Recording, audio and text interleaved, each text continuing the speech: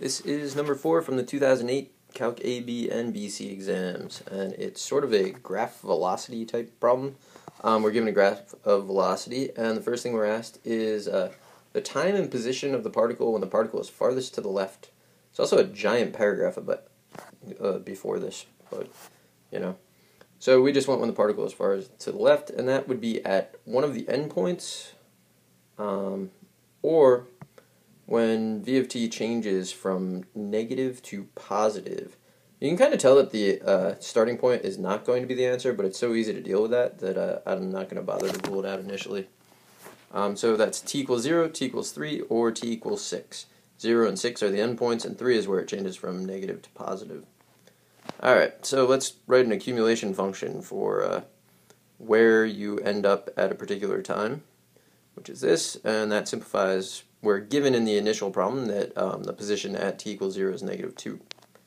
So, we're also told these three regions, 8, 3, and 2, and if you're moving from left to right, the 8 will be negative and the 2 will be negative. It's moving to the left during those time intervals. So, x of 0 is negative 2. X of 3 is negative 2 plus the integral from 0 to 3 of v of u du.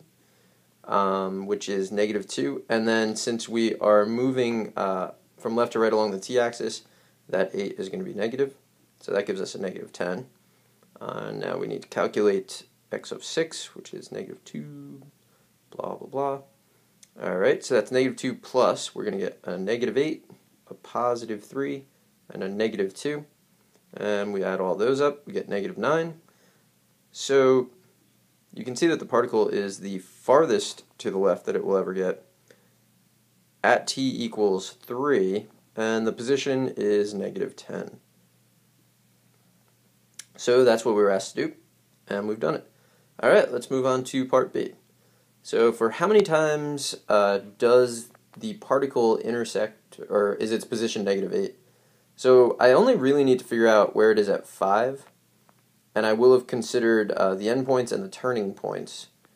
So let's do that. So that's going to be negative 8 plus 3, so negative 7. What I'm going to do here is make a little table to help me kind of construct my argument. So these are all values that I've calculated previously, or that I just calculated.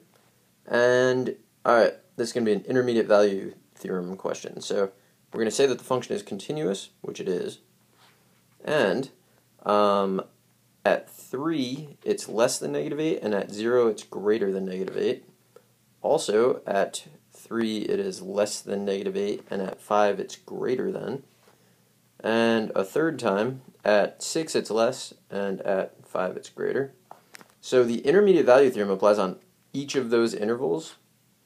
So x of t equals negative 8 for some t between 0 and 3, for some t between 3 and 5, and for some t between 5 and 6. So there must be 3 times at which it equals negative 8. And that's how I would do that one. And let's see. Question C is, we're trying to find when the speed of the particle is the speed increasing or decreasing on this particular interval. So what we want to know is,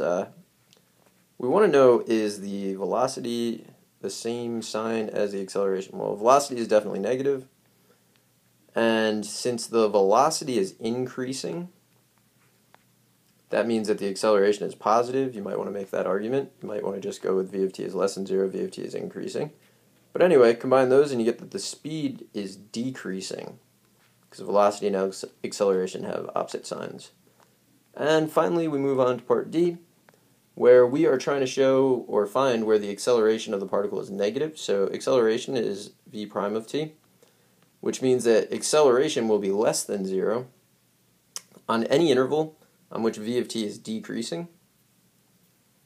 So what we can do is look at the graph. We're also told that velocity has horizontal tangent lines at 1 and 4, which is relevant. So those are your two intervals where the velocity is decreasing. So a of t is less than 0 on 0 to 1, and on 4 to 6. And that's how I would do this problem. So I hope you found this helpful. Good luck.